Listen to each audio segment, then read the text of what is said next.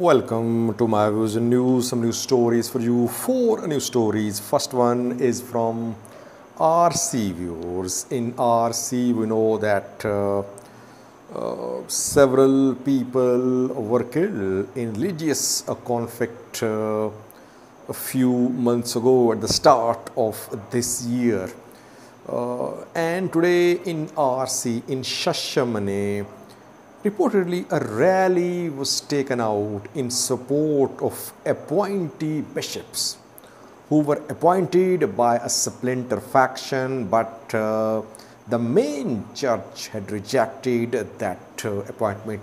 Second news story is from Gondar, South Gondar, from where Amhara state media, Ethiopian state media have shared some pictures claiming that Amhara special force members are returning to their camps.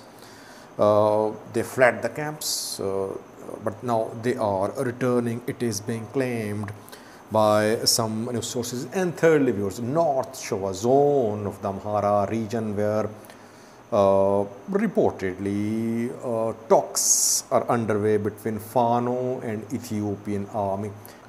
Firstly, viewers, is Lidetu Ayalew changing his position?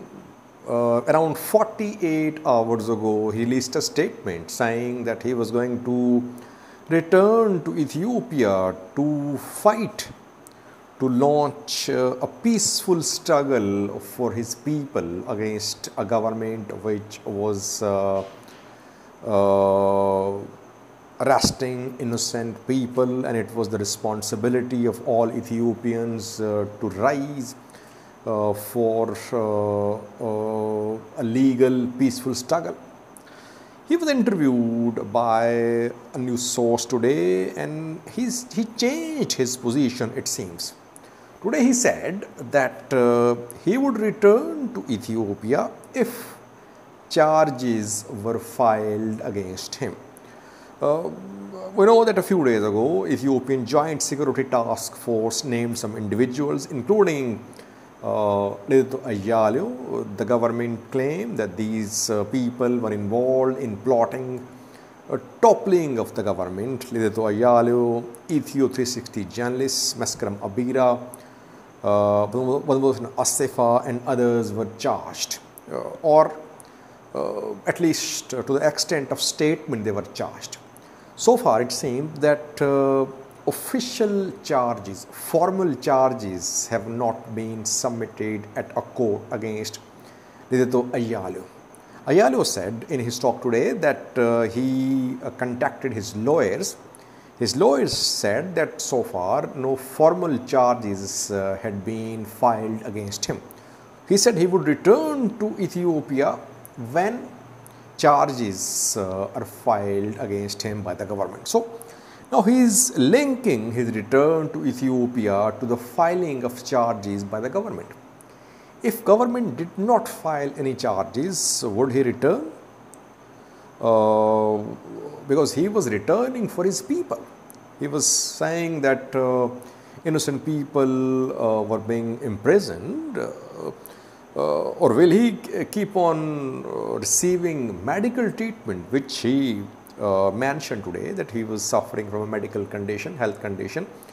So it seems that if formal charges are not filed against Lidetu Ayalew by the government, he might not return to Ethiopia for some time. Maybe after a few months he will return. But so far it seems that he is changing his position a little. Secondly, viewers, Shashemene, West RC, where several Orthodox followers were killed after security forces opened fire weeks ago when there was a confrontation between two factions of the Orthodox Church, main church, led by Abune Matthias, and a splinter faction emerged in Oromia. That splinter faction took control of a church in Shashemene. Government forces backed the splinter faction, Oromia government forces, and that led to start of conflict at a church in Shashemene, in which several were killed. In Shashemene today, people, some supporters of the splinter faction took out a rally So they asked the church authorities to approve the appointments of bishops. The appointments of 26 bishops were the main dispute between the church factions in Oromia and main church. Weeks ago, it seems that the Oromia region based bishops are still adamant that their appointments must be respected by the church. And today church held a meeting. We know that Holy Synod held a meeting today, but no decision. I could not see any decision about the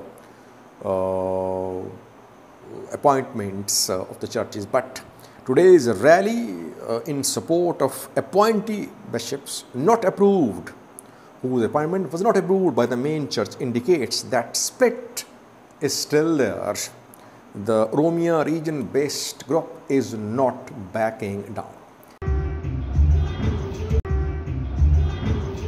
Secondly, towards Majate, where North Shore zone of the Amhara region, where reportedly government forces are trying to involve elders to talk to Fano fighters. Majate is in Shewa, North Shore. In North Shore, we have been seeing clashes between Fano fighters and Ethiopian army near Alala, Shivarobit. There were clashes. I reported 2 days ago near Ataya as well, near Majate too, and Ethiopian army is trying to avoid confrontation with people. It is involving local elders, and reportedly a team of elders was contacted by Ethiopian army to go to fighters, Fano fighters near Majate. So efforts are underway for a peaceful solution. Security forces want Fano fighters to be disarmed in North Shore, but so far no success. Fano fighters have not agreed to be disarmed reportedly, but mediation is underway by locals in Majate and near Majate reportedly. Lastly, viewers, Amhara Special Force members are being disarmed, and Amhara Special Force has been disbanded by the Amhara regional government, Ethiopian federal government. All regional special forces have been disbanded. Hundreds of members of Amhara Special Force refused to comply with instructions of disarmament. They fled their camps. Some joined Fano militia reportedly. Now, state media, Amhara regional media is sharing pictures, videos from South Gondar, where reportedly dozens of Amhara Special Force members, they have returned to the camps. So they are ready to be disarmed. They are ready to be integrated into regional police or federal forces. Amhara regional government or Ethiopian federal government, they have not shared any data so far. How many Amhara Special Force members have returned to their camps? How many are still missing? How many are with their families? How many have joined Fano? No data shared. This is the second time that regional media is sharing pictures of some Special Force members who have returned to the Special Force, but no details. Girma Ishitila, the assassinated PP leader, had said that around 30% of the total Amhara Special Force personnel had fled, and they did not report at the camps. But what is the number? Not percentage. So no PP leader, no government official is sharing details of how many are still missing and where are they. Today, state media said that these returnees actually were with their families, and now they are obeying the call by the government to for the special members to return to camps. There are others. How many are still missing? How many are with Fano? No details shared by the government so far. Thank you for watching.